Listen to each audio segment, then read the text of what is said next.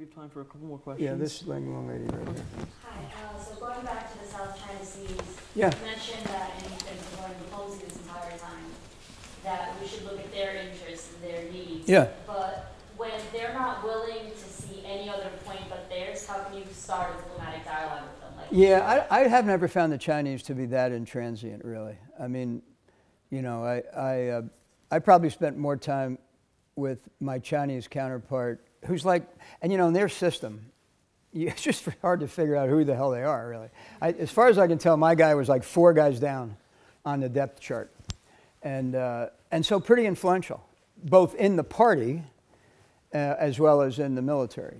And so when I had conversations with him, they always started with the usual talking points. You know, he would sit there and dutifully say, you know, you guys are giving too much to Taiwan, you're invading our airspace doing reconnaissance, you know, your stance in the South China Sea is unacceptable to our national interest. Haven't you forgotten about, or have you forgotten about the 9-dash line and our assertions? And you know, you claim that you're preserving international order, but that international order was established when we weren't around. Now we're back. You know, it was, I mean, I could go on. I mean, and we do that for 30 minutes, and then I would do my particular talking points that the State Department gave me for 30 minutes. And then generally at the end, I'd close the book and I'd say, his name was Fang. I'd say, okay, Fang, we really need to talk about this, because I said every time we get together, we say the same damn thing to each other. And he'd laugh, you know, and he'd kind of look around nervously, because he had people, political people. You couldn't tell who they were, but they were in the room, you know. But eventually, with a little perseverance, we got some work done. For example, there was no mechanism for me to contact him on an in extremis business. We had to go I solved it, but initially I had to go through my embassy to their embassy, so U.S. Embassy, Washington, D.C., or State Department to U.S. Embassy, Beijing, to State Department or Ministry of Foreign Affairs, to, you know, the Politburo to check and see if the conversation could occur, and then over to Fang. And if I wanted to talk to him, it could take like 2 weeks, really, you know, to talk to the guy.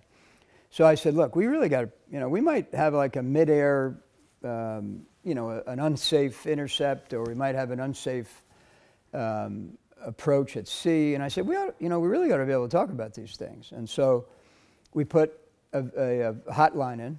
And then like a year later, I said, okay, let's do that. But I said, this is the 21st century. What about a VTC, you know, or can I FaceTime you? I didn't say that. And so we put in a VTC. And, but it took us a year to get the approval on their side, because they were convinced if we're in there with a VTC, God knows where we're going, you know, in cyber. And so there's not a whole lot of trust there. Just there's not. So we got that done.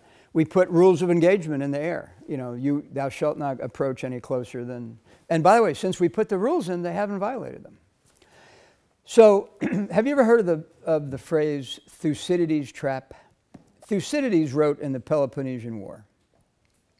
And he wrote that it was the fear of rising Spartan military power that caused Athens to militarize, which was the start, and inevitably led to the Peloponnesian War, which lasted decades and took, you know, thousands, hundreds of thousands of lives. We have to be careful of a Thucydides trap with China. And what I mean by that is we're the status quo power. And generally speaking, status quo powers don't like rising powers. And generally, they will misinterpret the activities of rising powers, as the rising power will misinterpret the activities of the status quo power. It's just human nature. What's the answer? We got to be in their pocket, and they got to be in ours. And we got to be, you know, I mean, look, we can't be. I asked my Chinese counterpart, tell me what's most important. He said, okay. He said, I don't like to do this, but he said, I'll tell you what I think is him. One China policy, number one. He said, non-negotiable. You know, anything that seems to threaten the one China policy, you can expect us to be really uncooperative about it.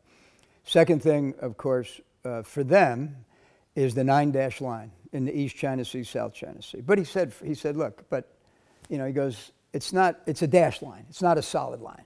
And he said, what he was saying to me was, we know we're going to have to figure this out. But it's not me and you that have to figure it out. It's our political leaders. The third thing on the list, I think, was reconnaissance. We do reconnaissance just outside of the 12-mile limit. And they know it, and they don't like it. They don't like us collecting intelligence. And so we've actually kind of negotiated that. I told them, I said, look, if you were a little more transparent, you know, about some of your programs, like, you know, building submarines and building aircraft carriers, we might not be all that interested in watching you do it. And it's legal. We're in international airspace. And the last one was cyber. You know, we're always banging up into each other on cyber. But think about what I just said. He said, number one China policy. What's the first thing that happened in our new administration? We called into question the one China policy. I can't tell you how bad that was. Now, I think we've recovered. I hope. But that's why you've got to know, this isn't about, when you get into these positions of leadership, any of you, you just start to learn at that point. That's not when you finish learning. If you're not a lifelong learner, you're going to be a bad leader. And so you get in those positions, you try to understand before you act, and you can avoid things like a Thucydides trap. If you don't, you'll blunder into them.